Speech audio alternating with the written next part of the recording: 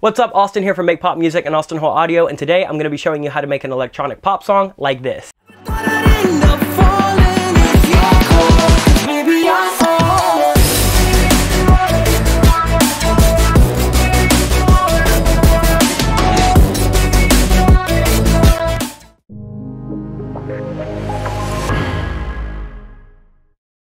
What's up everyone, Austin here, and we are back with another video. And for the video today, I am going to be going over how to make an electronic pop song like the one that you heard in that preview just a second ago. So we're going to be going over how to kind of create some of those synths, layer up elements, pick your percussion sounds, and get that nice kind of movement that you're going to hear in something like that future bass inspired electronic pop song. So we'll be going over the entire session.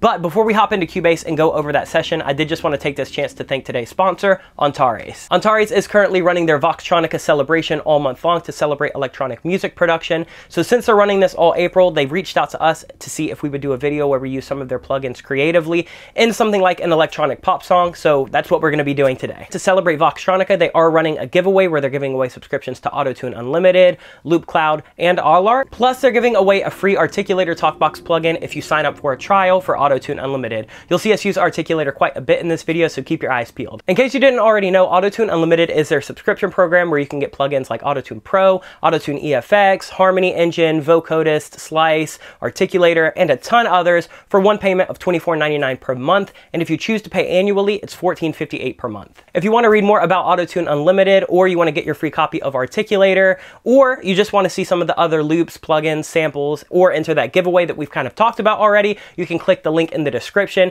If you do click that link in the description, it is an affiliate link, so we do get a little bit of kickback, so all of the support is much appreciated. But once again, thank you to Antares for sponsoring this video, and thank you so much to all of you guys for always being so receptive of our sponsors. It truly means a lot that we can do something like this every now and then.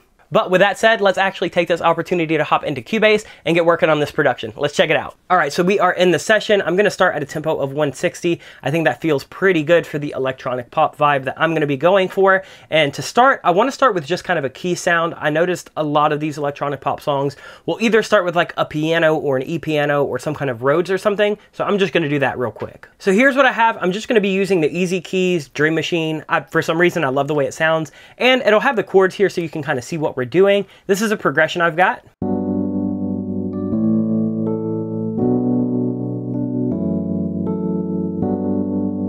I've noticed that a lot of the time in these kind of electronic pop songs, they're using sevenths just to kind of give it a little bit of extra spice.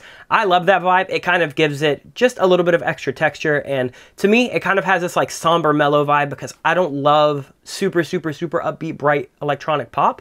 So this to me gives it kind of a nice, cool dynamic. So I'm going to start with this, and then we're going to layer up some synths because this sound is not going to suffice for the genre at hand. So let's go ahead and layer some stuff up. So one layer that I've got is those exact same chords, and then I've just got this Cream of Emotion pad from Omnisphere. I love this pad. It's got a nice little bit of like weird kind of trailing off.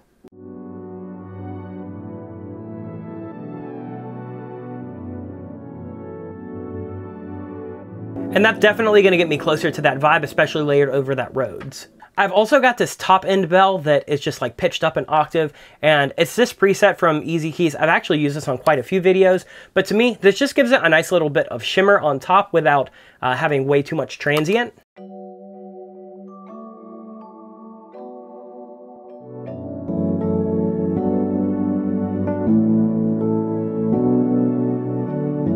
So I'm going to let that play through once, and then I decided to bring in kind of a harder Rhodes sound because what we have now is not super intense, but again, I'm just using Easy Keys with a slightly different preset, the 7 dimension, and I've got these velocities quite a bit harder. So you can see on here, if we go to velocity, we're farther up to like almost like 90, where I think the other preset's like down here in the 60s maybe.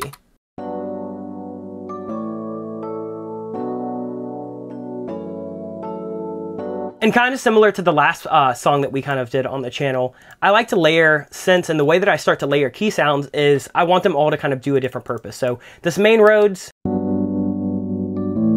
is kind of giving me that main sustaining melody, and then that pad is just giving me a little bit of that electronic vibe. These warbled bells are kind of giving me this like wide kind of bright spaciness, and then these harder Rhodes are just giving me a little bit of attack because nothing so far has that much attack to it, and that is probably going to be it for about now. For the keys, I think we can go ahead and start layering up some percussion. So I'll probably just start with some snaps. I got some snaps loaded into Groove Agent. One thing that I really like doing is picking 3 snaps, and I'll have one be consistent, and then I'll have the others kind of alternate. So it'll be like snap 1 and 2, and then snap 1 and 3. So it kind of just gives it this cool kind of lifelike feeling where every snap feels a little bit different, and you can kind of see that here in the MIDI.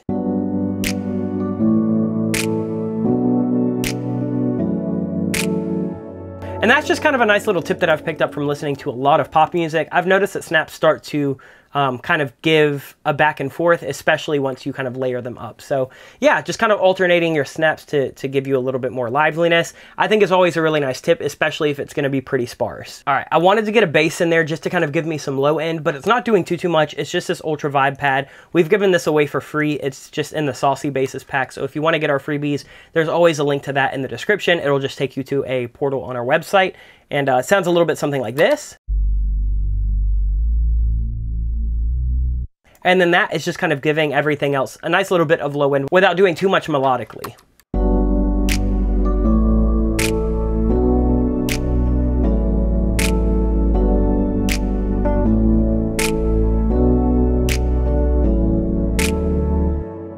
I think it's time to start layering up some drums. I kind of like the way that this builds out. We'll probably flesh out a structure a little bit later, but for right now, I at least want to put some more elements in so we can start to feel how this is going to come together. All right, so I went ahead and layered a couple more things, and I've added in some drums right here. So let's go ahead and talk about the drums. It's really nothing crazy. We're going to keep those snaps and then just layer up a couple extra different layers. Specifically, we've got a kick and then some perk loops.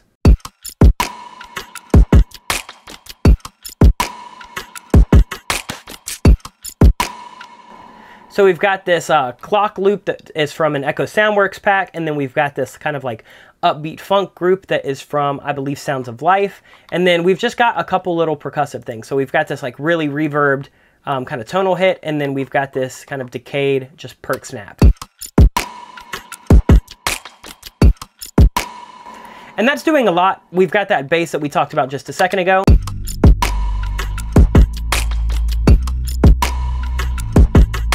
And then we've added just a couple more synths.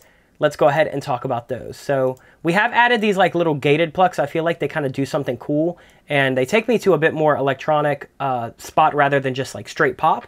And they have an ARP on them.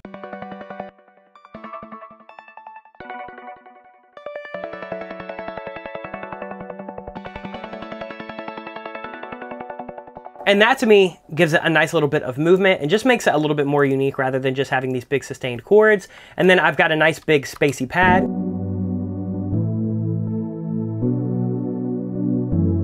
Kind of filling out those low mids, giving me a little bit of extra width. We've got some brass.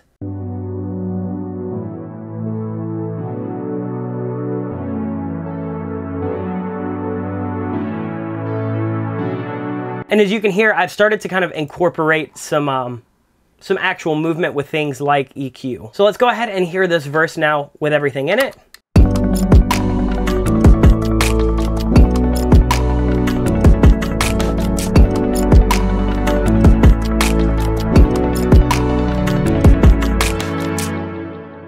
Now we just need some kind of pre-chorus, and the pre-chorus needs to have a good build-up. So for this pre-chorus, I decided to just change up the chords a little bit. So we have this.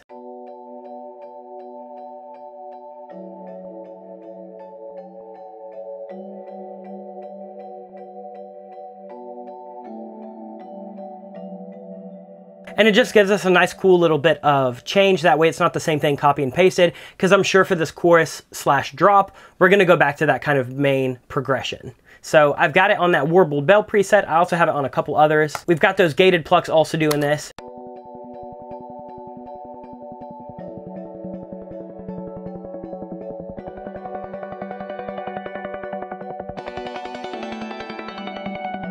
Just doing some opening, and then we have these electronic brass.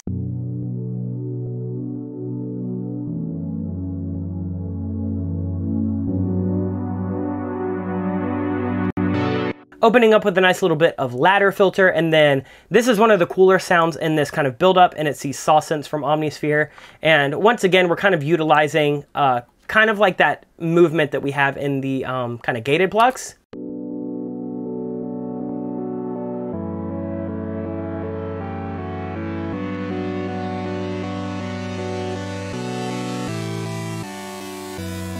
And then that just feels really nice with everything. We added a little bass drop that way. I don't want a ton of bass through this because I want this to kind of shrink up so we can have a really, really, really big drop.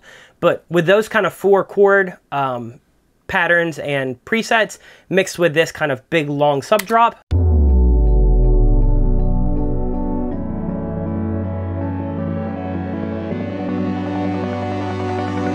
so of course, for an electronic song, we need a bit of percussion rise, so let's kind of look at that. We can take a look at this kick. We do have a kick that's just kind of filtering up. We're gonna do the kind of typical hit it on an 8th note and then hit it on a 16th note and then just kind of speed it up.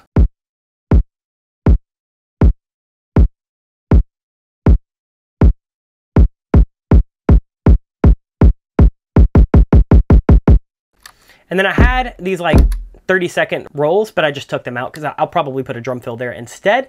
And then we also have something like this. We've got this clap loop that I found in Splice, and a lot of the time when I find a loop, what I'll do is I'll kind of download that and then just chop it up. So I've done that with this Graves loop and with this FM drum loop.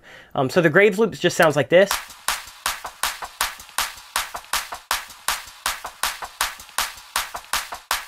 And then the FM loop sounds like this.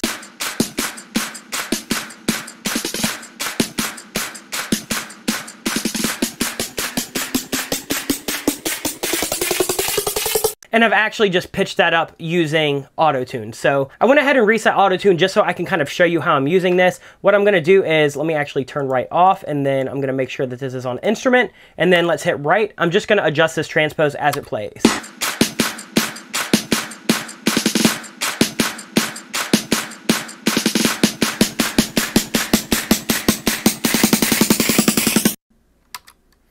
And then that's it. We'll kind of keep that as is. And then we've just got a couple impacts and risers and stuff like that. So here's what it sounds like going from this kind of verse to this pre-chorus.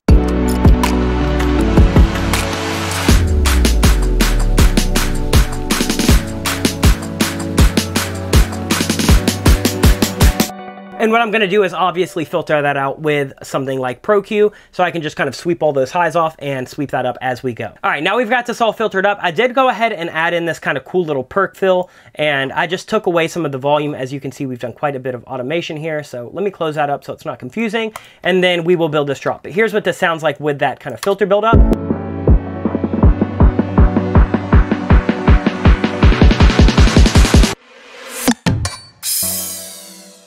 All right, and then let's go ahead and let's start building up this drop. So I'm gonna go ahead and start with drums, and I'll get a kick, snare, and some perk loops in there. We can take a look at that. All right, so I've got all these drop drums fleshed out. It's gonna be that same kick that we used in the verse. I'm just using a higher velocity so it hits a little bit harder. And then for this kind of style, it's really all about finding really, really cool snares that kind of fill out the space.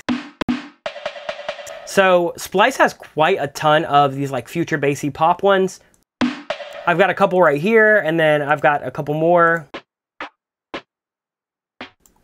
I just like to pick a bunch and then I'll kind of play through them. And so all of the snares layered up with that kick sound a little bit something like this.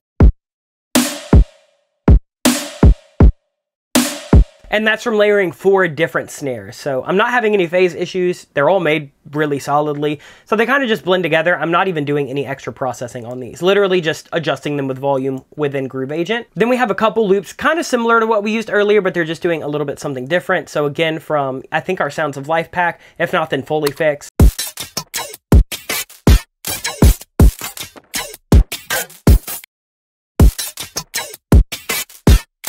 Mix that with some impacts and some kind of hits and stuff like that. And really, it's not doing anything too crazy. This is all we're gonna need for the drop.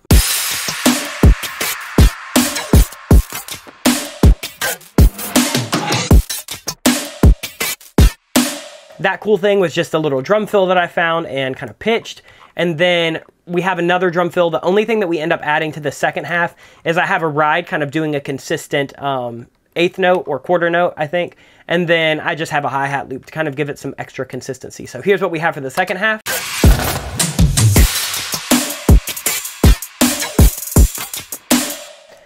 Now, I'm good with that. Let's go ahead and let's start adding these synths because we get a lot of questions on this. All right, so I'm gonna break down one of these synth sounds. We have quite a few layers, but really they're all doing the same thing. And I've kind of broken this sound down in our last how to make different kind of synth preset videos.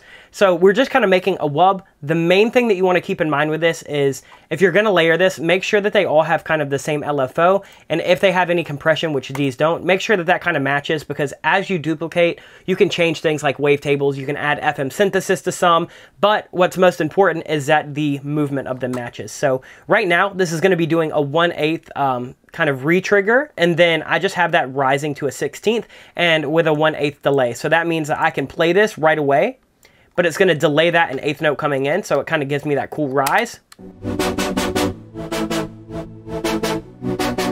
So I really don't even need to sidechain anything. That sidechain is kind of built in with that eighth note delay right here, and mixing that with the kick kind of gives us like 90% of the sound that we're going for. So with that layered over that kick, we have something like this.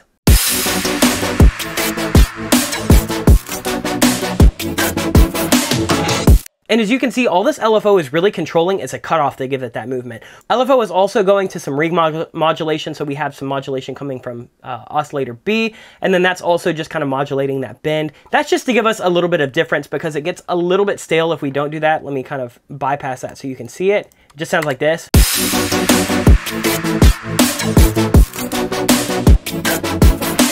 Just gives us a nice little bit of extra movement, and then really all we're doing is kind of duplicating that and changing out some wavetables. So we have the second layer.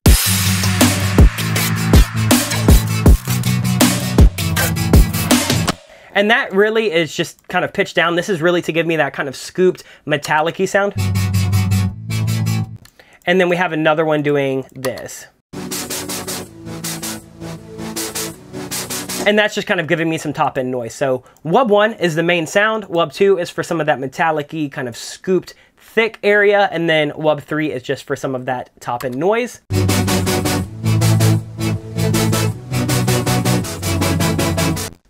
And then other than that, we have a synth brass. This is actually a preset from Echo Soundworks. I love this preset. It's from their gray pack, and I use it all the time. It just sounds like this.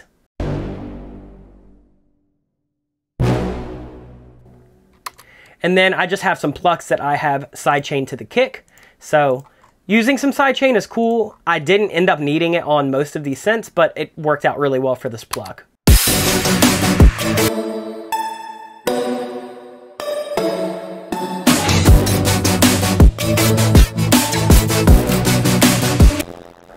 And then the only thing that we're adding for the second half is this little ARP, and this is just from their Chainsmokers pack, the Echo Soundworks pack, and I'm just kind of playing an ARP on this.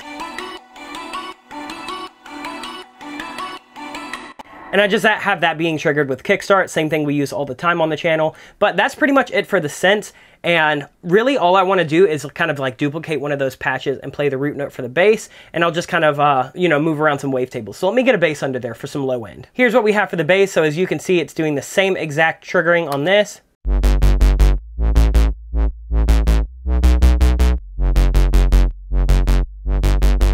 It's really not doing anything crazy. There's not even any effects turned on. It's just that those two oscillators, the sub and the main, and mixed in, it sounds really great.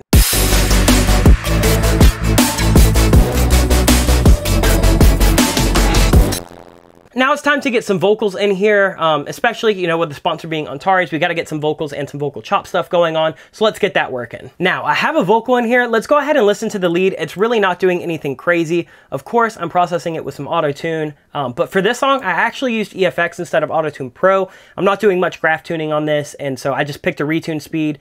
And I'm not using any of the effects on this layer, but you'll see that in a second we do. So here's what the lead sounds like. It's just got some EFX doing the tuning, and then I am de-essing with Sybil, and then I've just got kind of the usual suspects of some EQ and some compression, and it sounds a little bit something like this. Summertime came and went, now I'm all alone again. Sunny skies just saturate, all the words all fade to gray. And then really why I wanted to use EFX on this is because I've put this on a stereo track, and now I've got some tube amp and some duet and some pitch and throat. So this is shifting it down a whole octave, turning the throat length to 180, which kind of gives it that big monster voice, and it's spreading out with the duet in this. So pretty similar to like their Duo plugin, and it's kind of giving me this nice big wide low texture. All alone again, sunny skies just saturate, all the words all fade to gray. I've been seeing all your stories lately, And that kind of works well to kind of shift it into that electronic pop vibe, so it's not just your typical kind of pop top line. And so we're using that for here. But there was one thing that I did off camera that is kind of the shining star on this, and it's actually using that articulator plugin that we talked about in the intro. That's free if you go sign up. So let's go ahead and talk about this. I'll show you what it sounds like. We're using it in a couple different instances. So we have it for the lead in line into this big drop, and then I've also used it for kind of the lead element within the drops. All right, so what I did is I took articulator, and I have this lead line right here. Let me go ahead and show you what the vocal sounds like. It's your call, 'cause baby, I'm all in. So what I wanted to do is I wanted something that wasn't just your typical pitch down vocal. So what I did is I duplicated that track, and then all you're gonna do for this, the way that you set up articulator is you're gonna have your vocal track, and I have that being sent out to no bus. So it's kind of what I'm gonna call a ghost send. And I'm just processing it with some EQ to kind of filter it, some duo to spread it out, and then some warm to saturate it. I love this plugin and I use it all the time. I'm just gonna use the crunch setting and drive this up. And let me put this on a bus just so you can kind of hear what it sounds like by itself. It's your call, 'cause baby, I'm all in. So it sounds gnarly. We're not even gonna use it like that. What I am gonna do though, is I have a track right here. This is actually a virtual instrument track, and I have Serum loaded up. And then what you're gonna do is, first thing on the chain is load in articulator, and you're gonna set that up as a side chain. Once you've set that up as a side chain, all you need to do is set up one of your sends on Cubase. It's different for every DAW, but they have different you know, manuals and stuff like that to walk you through it. So I'm just sending this vocal to this track. And so what it's going to do is it's going to feed through Serum, and then it's going to feed through articulator. So within Serum, I've got this preset. It's one of the stock ones that I've just made a ton of adjustments on. And then really what's so special about this is I've kind of gone in and adjusted a bunch of things like throat length, throat width. I've changed the tracking. I've added some EQ. And here's what it sounds like with that synth. And it's giving me this really cool like talk box. It's not quite a vocoder. It's not quite like a pitched effect. And what I've done is I've mixed in a little bit of that control signal. Because that to me just sounds a little too synthetic, but if it's all signal, you're not gonna get any. It's your call, 'cause baby. So what I'm doing is I'm driving this back, driving this. So I'm kind of getting like an equal part vocal that we've processed with the duo and the warm, and then this articulator that is kind of running through Serum. So the way that this works is it's like a talk box. So you could use this on a guitar track, you could use this on a synth track, you could use this really for any kind of melodic element, and the preset that you pick will drastically change how this sounds. So even if I, you know, just shift this up an octave, let me show you what that sounds like and swap this over. And the way it's working is it's working like a talk box. So it's got a lot more functionality than something just like a vocoder. I love using a vocoder and I use vocodist all the time, but this is really cool for like a lead element. And then what I've done is I've just automated the things like the throat length and throat width just to give me a little bit of extra movement. So once I've done that, I just processed it with a little bit of warm to give me a little bit more saturation. I've de-essed it a little bit with Sybil, and then added just a little bit of compression and some repeater and some delay. So basically just giving me some room and some space, but just through articulator it sounds like this. Then we've got this. Then we got this. And then we've just got this. And then mixing that in with that vocal just gives us this really cool thing. As you can see here, we even played like a little pitch bend, which is something people on the talkbox will do quite a bit. So I think I'm gonna start using this plugin all the time for like talkbox needs. I literally have a song I'm doing today after this video that we were gonna hire a talkbox guy, so I'll probably just do it with this. Let's see how this sounds now going into this.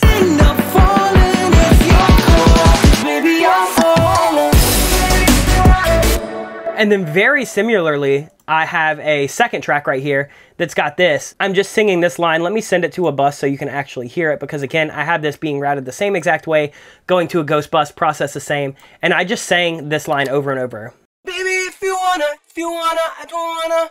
Baby, if you wanna, I don't wanna. The cool thing is I did sing it in the melody that I'm gonna play, but even if I didn't, you can change that to whatever you want. So let me go ahead and change this back to no bus. Now that it has no bus that it's being sent out to, but it's just sending to Articulator, you can see here that I have picked a completely different preset. So this one's kind of giving me more of like a saw Juno lead sound. And what I'm doing is kind of processing it really similarly. I've just added kickstart to kind of give me some movement, but I have this vocal being processed through that synth and it sounds like this.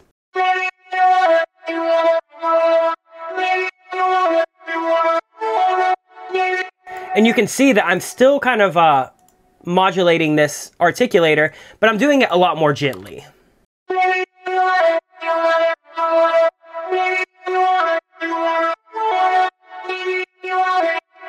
And the cool thing is that if I, change this, I can knock this up 2 semitones.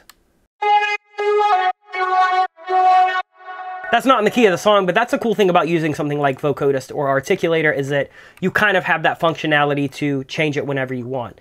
And then that's pretty much all of the stuff. I use that Articulator for the main lead. There is no other lead in this drop.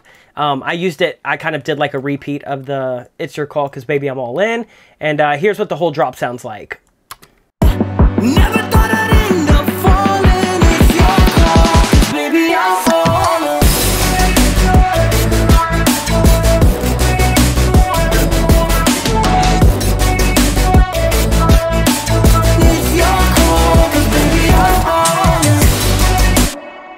So now that I've shown you that, let's go through and let's play an entire run through. Here's the entire track. Once again, we've used some Serum, we've used some Omnisphere, we used quite a bit of the Auto-Tune Unlimited bundle, including like Warm, Duo, Sybil, Auto-Tune EFX, we've used Articulator. Let's go ahead and let's take a look at what this whole thing sounds like. I'm just gonna go up to the second verse because that's just a copy paste.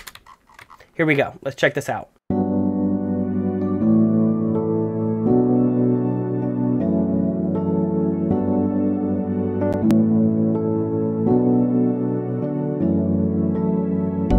Summertime came and went. Now I'm all alone again. Sunny skies just saturate. All the words all fade to gray. I've been seeing all your stories lately. Wonder if you even know I'm aching. But I'm honestly trying. You keep crossing my mind, and I'm wondering why. Summer love is overrated. Now it's autumn and I'm jaded.